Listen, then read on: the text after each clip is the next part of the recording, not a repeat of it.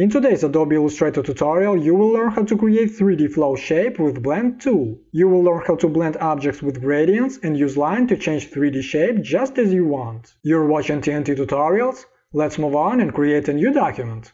Select Print, A4, Horizontal Orientation. In Advanced Options, select RGB and click on Create. You can download colors and image reference by the link in the video description. Create layers for them, place them like so. Here I've decided to show you objects that we will use to create this 3D shape. Let's begin with creating new layer. Rename it to background.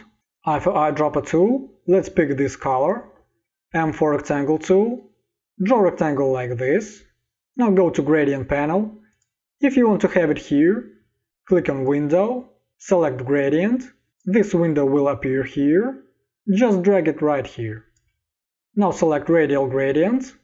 Select this marker, color picker, pick this color, select this marker, and pick this color.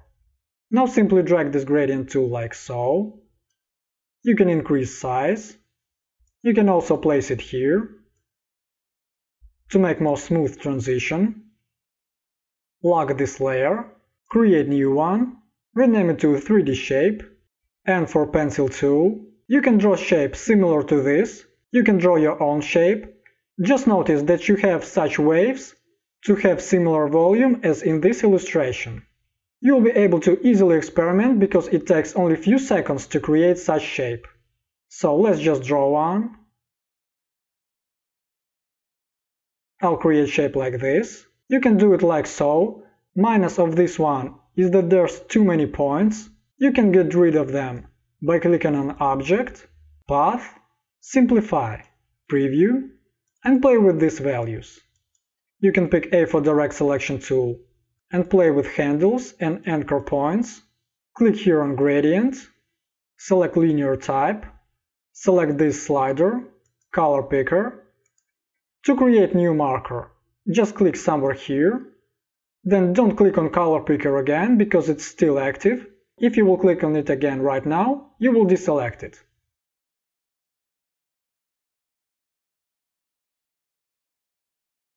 I've picked these colors. V for Selection tool, deselect this object. Now what you need to do is to create line.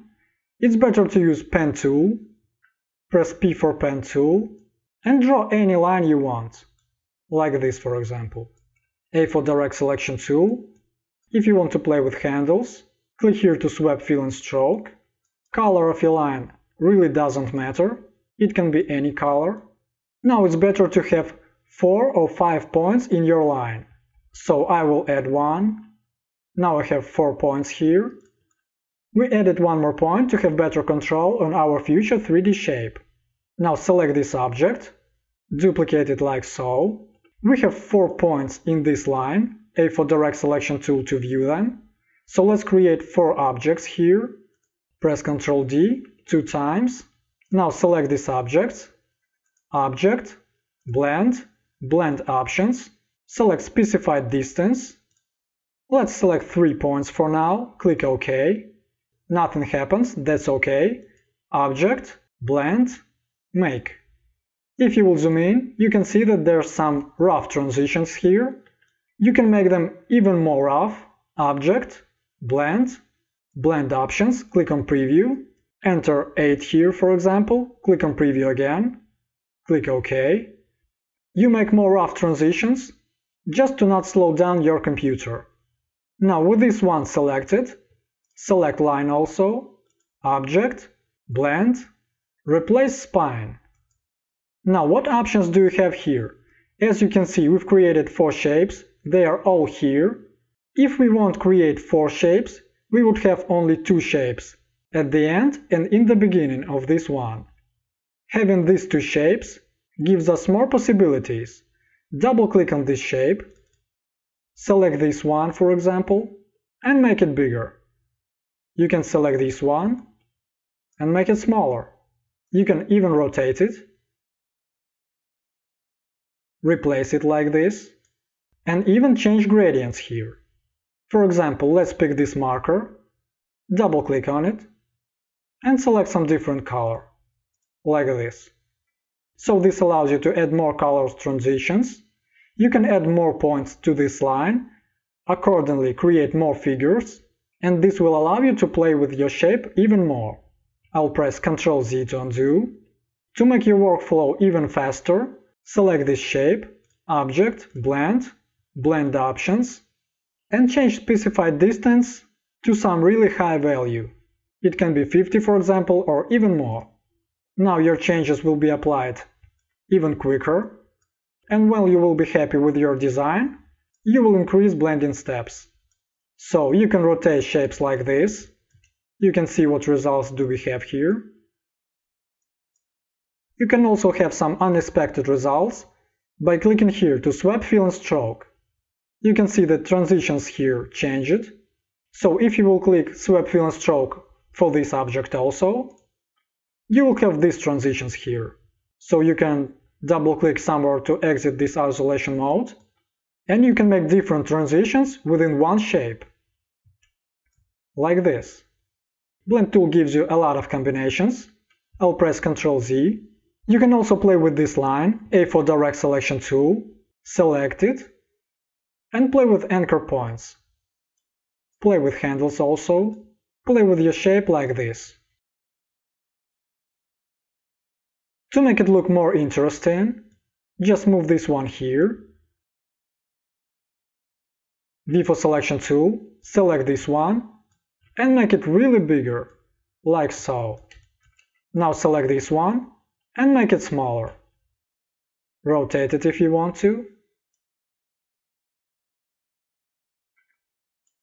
You can place it somewhere here, for example.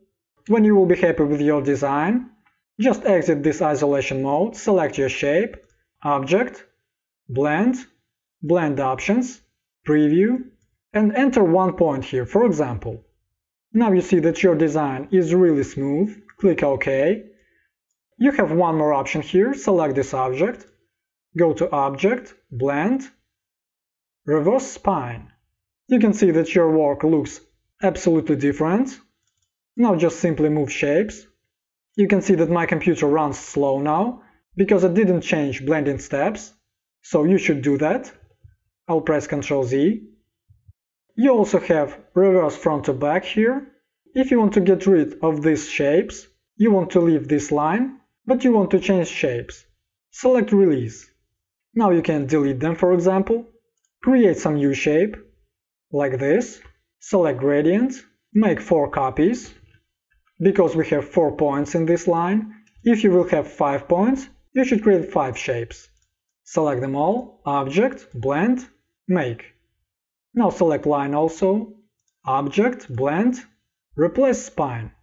Double click on this object, select each one of them, rotate them, make them smaller, change gradients colors, and play with line. Experiment with shapes that you want to blend. Don't forget to change blend steps when you're making changes, and use baseline to change flowing of your blended 3D shape. If you learned something new from this tutorial, drop a comment below, let me know if everything was clear enough for you and what you liked about this video. If you enjoyed this tutorial, support this channel by clicking on subscribe, and what's most important, by clicking on the bell icon to get notifications about newest tutorials from TNT. I would also appreciate if you'll click thumbs up and will share this video. This was TNT Tutorials, see you in next videos!